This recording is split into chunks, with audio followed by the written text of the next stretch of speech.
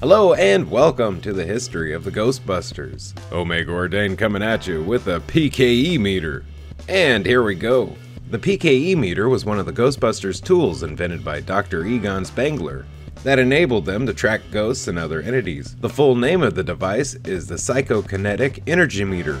So named because its function is to detect the amount of said energy and to direct the user to its location. The design of the device is a small screen mounted on a handle which has a pair of sensor wings protruding from either side. These wings have lights along their length and will flash and extend as the meter closes in on the source of the P.K.E. signature. Much like a metaphysical dowsing rod, the meter will begin to buzz more and more in response to an approaching source of P.K.E. energy. Once at the source of the energy, the wings will extend to their fullest length and the meter will buzz noticeably at a higher pitch.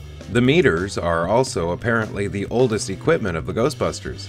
It was built before the formation of the Ghostbusters and used by Egon, Dr. Stantz, and Peter Venkman while they were employed by Columbia University. During Ghostbusters 2, Egon appears to have developed a much more advanced P.K.E. meter, dubbed the Gigameter. Hey, thank you for watching the history of the Ghostbusters. Special thanks to the Ghostbuster Wiki and all contributors for all information you heard today. Very special thanks to my Patreons and to Royalty Free Tube for this fantastic background. Don't forget to like, share, subscribe, leave a comment, ring the bell, join the channel, join the Patreon. These things really help the channel grow. Thank you and have a great day. Bye-bye!